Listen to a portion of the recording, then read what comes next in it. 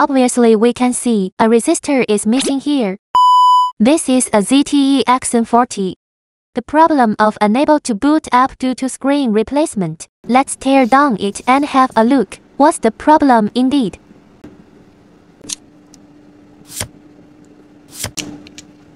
We found this battery socket. Between the two battery sockets, obviously we can see a resistor is missing here. There are no drawings for repairing this model. Based on my years of maintenance experience, add a EK resistor here. Can I fix this failure successfully? Anyway, let's start.